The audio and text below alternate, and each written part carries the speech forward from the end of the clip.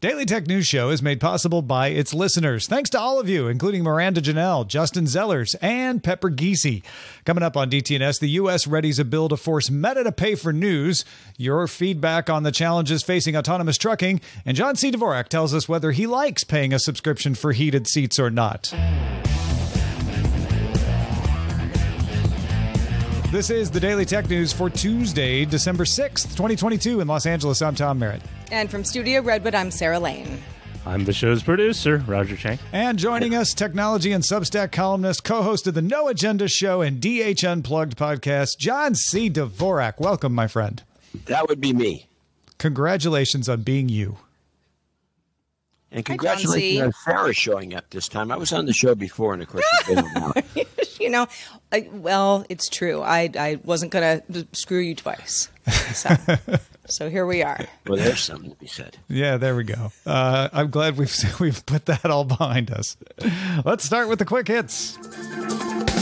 Apple expanded its self-service repair program to Belgium, France, Germany, Italy, Poland, Spain, Sweden, and the UK. This will provide parts and repair guides for common fixes on iPhone 12 and 13 models and Apple Silicon Mac notebooks. Apple also announced a karaoke feature called Apple Sing that's coming to Apple Music later this month with a catalog of tens of millions of songs. So get those New Year's Eve parties ready. Yeah, just in time. TSMC plans to build a second chip fab close to the plant that's already under construction in Arizona, bringing their total investment at the site to $40 billion. TSMC will reportedly announce that the new plant will produce 3-nanometer chips by 2026. The report also reiterated previous reports that the fab already under construction will shift from 5-nanometer to 4-nanometer chip production. Starting in 2023, Microsoft will raise the price of its major first-party title from $60 to $70 at launch. The company says regional pricing may differ, but didn't offer any more specifics than that. Sony, Ubisoft, and Take-Two Interactive also announced $70 price points for some new games. Meta's oversized board, well, it might be oversized, but it's also called the Oversight board, released a report on Facebook and Instagram's cross-check system. That's not an exercise regimen. It's a system for double-checking when an algorithm decides to moderate something posted by high-profile public figures. So you or I might get our post taken down right away, but if you're an actor or a politician, your post gets looked at by a human first, which could leave it up for up to 5 days. The board found that the program appears more directly structured to satisfy business concerns, and it also found that the system, quote, allows content which would otherwise be removed quickly to remain up for a longer period, potentially causing harm. The board recommended making posting publicly what criteria are used to determine who gets to be on that special cross-check list. It also recommended hiding posts marked as high severity while in review. Google rolled out continuous scrolling for desktop English language search in the U.S., which was something available on mobile since October of 2021. If you're like, didn't they already do this? Well, they did in some capacities, but there's more now. The company says users can now see up to 6 pages of results with pages marked by a loading indicator as you scroll. The company said in mobile search, users typically found what they were looking for within 4 pages. All right, there we go. Well, I think it's wonderful that we could all come together to talk about a bipartisan U.S. bill that pleases not only both sides of the aisle, but even the media. Everybody on the same side, right? The Journalism, Competition, and Preservation Act would let news organizations collectively negotiate with online platforms to increase their share of ad revenues. Right now, they can't do that. News organizations have to negotiate individually with Facebook, with Google. A similar kind of law passed in Australia. It's pending in New Zealand, Canada, the UK, and the EU as well. These kinds of things to force the platforms to pay news organizations. And of course, as you might expect, most media companies, including Microsoft, which isn't necessarily a media company, but it's on the side of believing that this law will help raise revenues to protect local journalism. Well, on the other side of this, Meta is opposing the bill, arguing that news companies put their content on Facebook because it benefits them and their bottom line, and Facebook shouldn't have to pay extra on top of that. Meta spokesperson Andy Stone posted on Twitter, which is ironic, but whatever, that if the bill is passed, Facebook, quote, will be forced to consider removing news from our platform altogether, end quote. Facebook made the same statements in Australia and Canada previously. In Australia, it pulled down news pages temporarily and then restored them after the Australian law was amended to include a provision or arbitration. But it's not just the usual suspects, Meta and Google. You know they would be against this, but Meta has some unlikely supporters, or at least you might think they're unlikely. 26 organizations, including the Wikimedia Foundation, the Internet Archive, Public Knowledge, the Electronic Frontier Foundation, and the United Church of Christ Ministry, all signed on to an open letter opposing the bill. The letter argues, among other things, that an agreement could force platforms to carry extreme content because they negotiated the deal and they have to carry the content, and might even set a precedent that would require payments in exchange for using facts. The Journalism Competition and Preservation Act was sent to the Senate floor on September 15th. Still waiting on a vote, appearing possible that it might get added to the National Defense Authorization Act, which is expected to be passed by the end of this month. Yeah, so lame duck Congress might just dangle it on to an omnibus bill, which is a thing that Congress does at the end of the year in the United States quite often. John, do you like this bill? Of course not. Now let's go. Tell us more. For one thing, yes, tell us more. For one thing, nonpartisan is a bit much. The only people on the Republican side that support this bill and co-sponsored it include, besides the sponsor, by the way, is Amy Klobuchar, a Democrat. It includes Lindsey Graham, who submarined the 2022 midterms by introducing needlessly an anti-abortion bill to get the vote out for the Democrats. So he's no good. And Susan Collins is another one. And she's always been kind of a Democrat more than a Republican, and voted for the impeachment of Trump, one of the few Republicans who did so. So this is hardly a nonpartisan thing. Until I see Rand Paul's name on there, I'm not buying it. The other thing is this should have been renamed a Screw Facebook bill. And by the way, that letter that was signed by all those people, that's really a letter against them incorporating this stupid bill into the NDAA.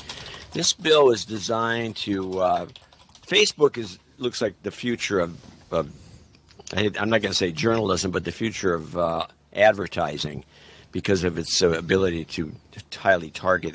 And the money it's taking away from the old mainstream media, and they hate this company.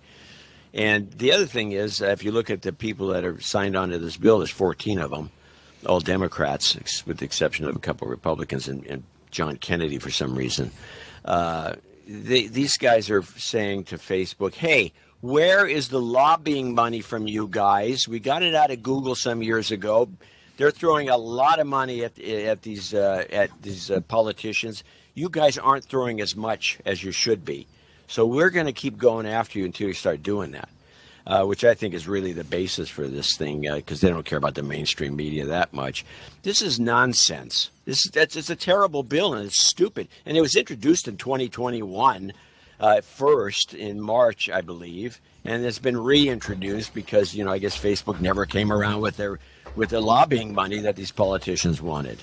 Well, and the media companies are also lobbying too, and they're lobbying in Australia, they're lobbying in Canada. This is something that media companies have been pushing to the point in Australia they were trying to make it illegal for them not to take the money, or to not link. They're trying to say you have to pay us to link to us. You also have to link to us. You have to link, yeah. And that's why the EFF and Public Knowledge and Wikimedia and Internet Archive are all lined up against this because they're saying this is not how the internet should work. It's an anti-link law, and we've seen this since the beginning in the early 90s, mid-90s. There were these anti-link. Oh, you can't link to us. Well, what the hell's the point of the internet if you can't link to something? I mean, that's what it's all about. Yeah, that's how it works.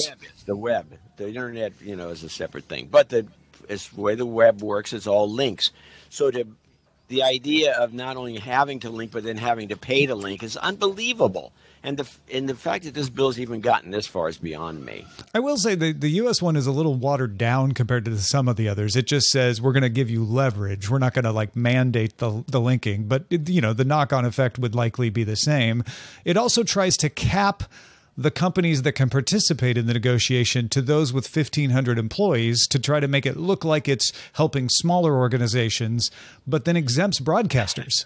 And broadcasters are all also owners of big publications. So it exempts Comcast, it exempts Disney, and in that case, it ends up being dominated by the big companies. It's the anti-Facebook act.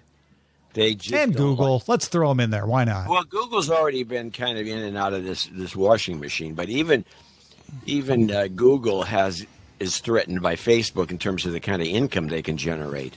Facebook has got a marvelous system. I will say that I do have some shares in Facebook, so I want to get that out of the way. But I am not a Facebook user, and I would never sign up for a Facebook account. I don't like the way how they operate, but the way they operate is a moneymaker, and that's what these big companies don't like to see. Yeah. And honestly, I think they're milking a very old cow. It's not out of milk yet, but like they're gonna get this thing taken care of about the time Facebook begins its decline. Yeah, right. That's probably true. Yeah. Well, and thank you for those, John. We got a few emails from folks in the trucking business in response to our discussion yesterday about Embark's financial difficulties and just the future of autonomous trucking in general, and Professor Karen Levy's interview with The Verge expressing skepticism that autonomous trucking can even handle the non-driving parts very well, like safety checks and security. Joshua wrote in. He's been trucking since 2006, pointed out that another limitation seems to be the kinds of trailers. So autonomous trucks are usually shown pulling 53-foot dry van trailers. Joshua says, quote, trailers can also vary in length from the short 24-foot pup trailers to 53-foot trailers. Also, with proper permits, you can have trailers that are wider and or longer than normally allowed. And you don't see the autonomous systems handling all variations. At least they don't demonstrate them that way. Yeah, in fact, we got quite a bit of feedback, and thanks to everybody who wrote in. James pointed out the unpredictability of actual driving, including fading lane markings, weather, construction, many factors come into play here. James writes, the hallmark of a good truck driver is adaptability, and the Achilles heel of AI is unexpected conditions. And we recently had James Thatcher on talking about logistics, Big Jim.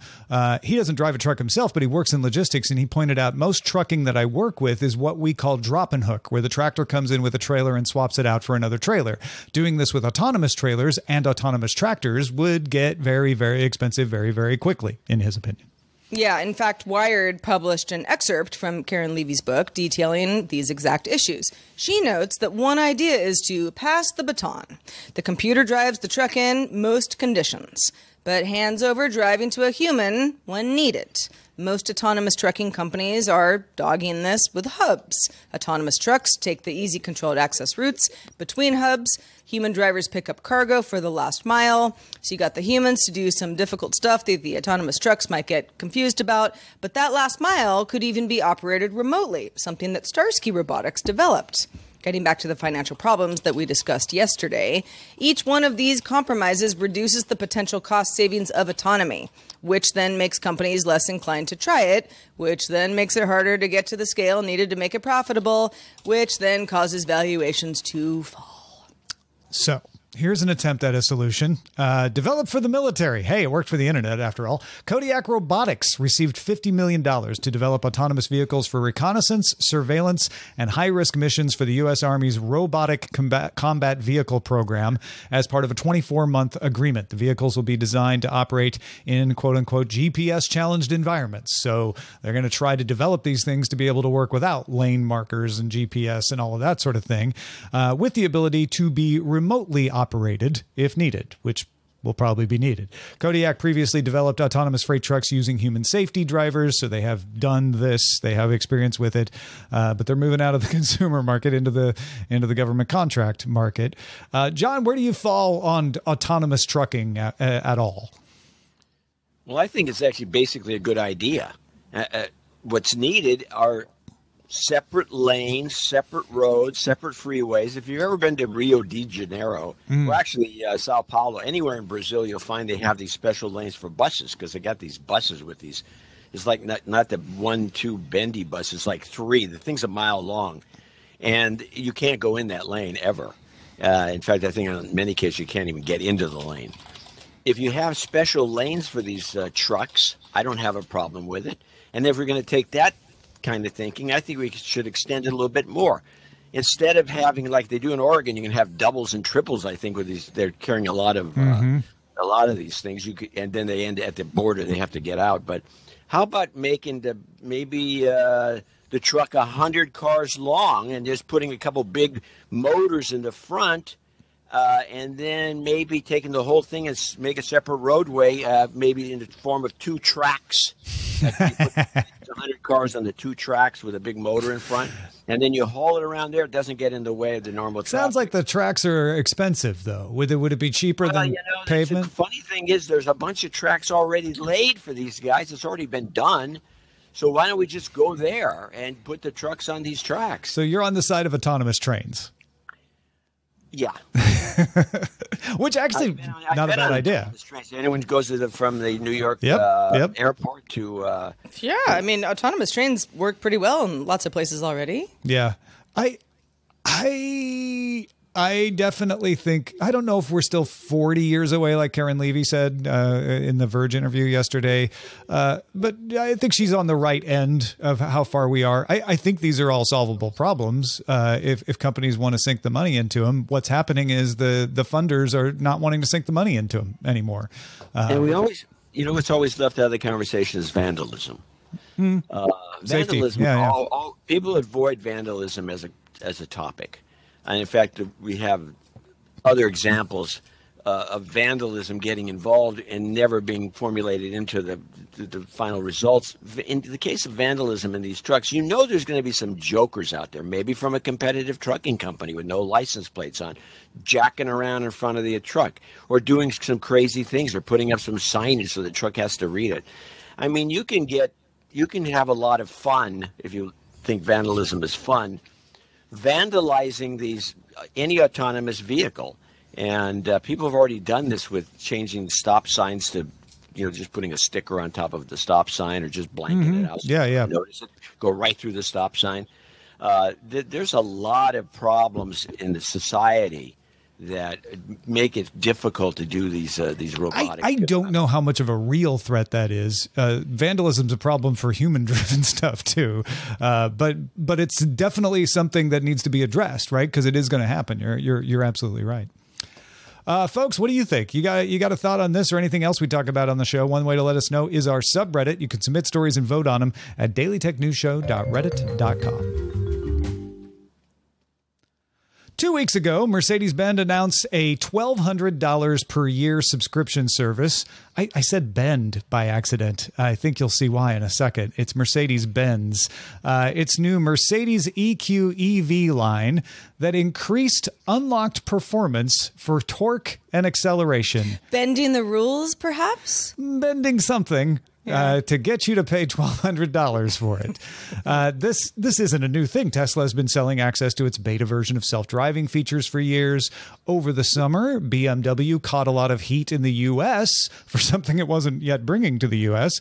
Functions on Demand. It's a service in Korea and a few other European countries. I think South Africa might even have it too, where you pay a subscription to unlock a feature that's already in your car. The one that got all the attention was heated seats. They also have one that turns the driver assistance camera into a dash cam so it can record. Function on Demand has been a product for BMW since 2020. The announcement of the heated seats being added to it this past July is what caused a lot of the uproar. This isn't new. It doesn't seem to be going away. It's just the car companies trying to battle the public perception about it. John, what do you think? Is there anything in a car you would pay a subscription for? No. But of course, I'm on the show as a negative Nelly to poo-poo everything. Is there anything you like, John? Yeah, there's a lot of stuff I like, but none of this tech. But none of this. crap. Yeah. Well, what about an internet connection, This though? is software as a subscription. Yeah. Turn it into your automobile. I mean, with Microsoft, okay, so I pay a yearly subscription to get Microsoft Office. And throughout the year, they upgrade things, they do things, they improve things, they change things a little bit here and there. It's all part of the subscription. That's what I expect a subscription to deliver. I don't expect to get the whole package, and then they release features from something I already own after the fact, and that's what I'm paying for. This is a scam. Yeah. So do you have a problem with paying for internet access if there's internet access coming to your car? Do you have a problem paying with that? Oh, so you're going to use the argument. No. Well, hold on. Just answer that. I'm going to tell you, say, they can make your internet access go faster if you pay more. Well, it's costing them more on the back end, and they have to do it on the back end. They don't do it. I'm not getting 100 megabits per second. That's actually not where I was going with that. That is one of the arguments. If you're okay, I think the dividing line is a lot of people say, okay, I'll pay for 5G access in my car. That's fine. I understand that. I have to pay for it for my cell phone too. Where they get upset is, but the heated seats are in my car. I bought the car and the heated seats are in there. You're not charging me to deliver a service. You're charging me to use a thing that's already in there. Yeah, this is an old IBM scam, by the way. They did this with one of their printers back in the 50s. It was very notorious. They upgraded I think it was a chain printer or a belt printer, some sort of printer. And it was for the big mainframes. And they upgraded all of them by sending a technician over there to basically flip a switch.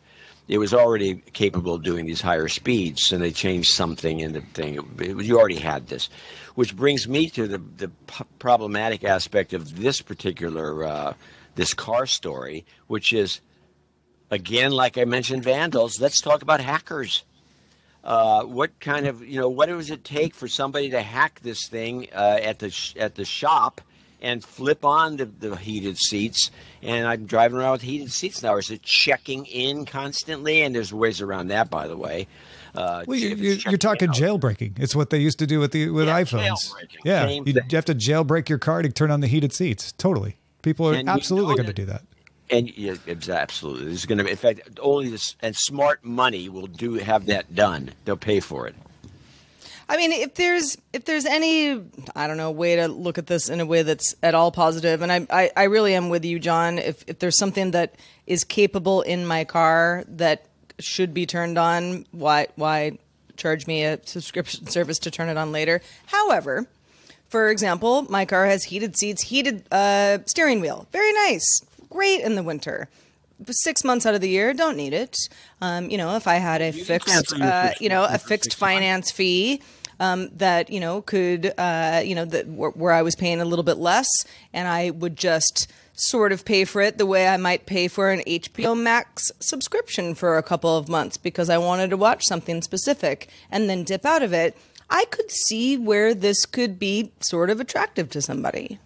Yeah, I can see where the hacker would be more attracted to finding the hacker who can fix this so I can turn it on when I want. By the way, the funny thing about heated seats, my wife's a big fan of these things. So I was never, who cares? It's not ever gets that cold. But I have heated seats in this car of mine, and it's actually kind of comfortable when it's really cold. So, How often does it get really cold in California? Subscribing to them, that's for sure. Yeah.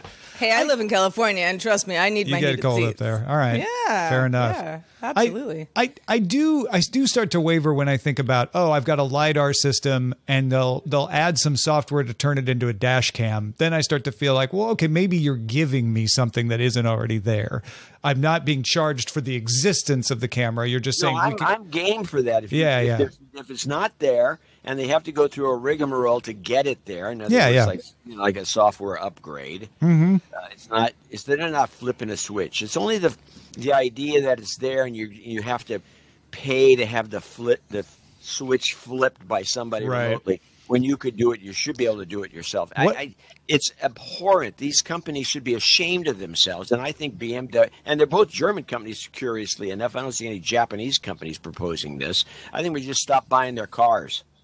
What about car sharing or rental? Like if there's a Zip car or you're just going to Hertz and they say, check box these features, it's an extra $1 or $2 to get them on. Like what? Give me an example. So you go to rent, you go to Zipcar. You're like, I need a car for the day, and they're like, great, it's $20 for the day. Oh, you want heated seats? $21. You want the lane assist, another $5. Yeah, that's $22. They do this? They have no. I'm just saying. What if they used this for that? I wouldn't go to them. I'd go to some other company. You want it all inclusive? Yeah. All right. If it's already there. Now I know that some of these car rentals they'll give you a car specifically with a navigation system in it. Okay. Who needs that anymore? Though it's not like they all have it, and so in that case, I think I'm okay. All right. Well, let's see if we can cheer up John with some nostalgia, Sarah. No good. John, I think you might like this one because Wired has an article up called "How to Start a Cassette Collection in the 21st Century." Oh, there you go. Yeah, because cassettes making a return like vinyl did in years past. Record stores apparently have cassette sections again, depending on the record store you're going to, obviously, full of shrink-wrapped new releases. Cassette sales are even up, expected to rise even more next year. And you say, well, why? I mean, cassettes are not the greatest form of media, right? They break, they sound strange, they don't do well in heat. Movies like Stranger Things, Guardians of the Galaxy have featured cassettes of their own. Artists like The Weeknd and Taylor Swift have released their albums on cassette. So, if you say, interesting. I like a good cassette. I'd like to get back into it. Wired does have a guide with tips on where to find players and where to find the cassettes themselves. We will link to that in our show notes because, you're not just going to go get a bunch of, DRX tapes at your local Walgreens these days, but they can be found. I stocked up. Yeah. Hey, me too. I got some old DAC cassettes that I never used from way back in the day. I am astounded at the ability for every new generation to rediscover old technology that the generation that grew up with it no longer likes. Like everybody in Generation X is like cassettes hiss, they melt, all that stuff, and yet I've never seen one melt. But I'll tell you, there's a couple of advantages. I do like cassettes. I don't use them, but I do like them. And there's a couple of advantages. For example, you can have a tape that plays 60 minutes on each side and it reverses. That's 2 hours of recording. You can't get that on an audio CD.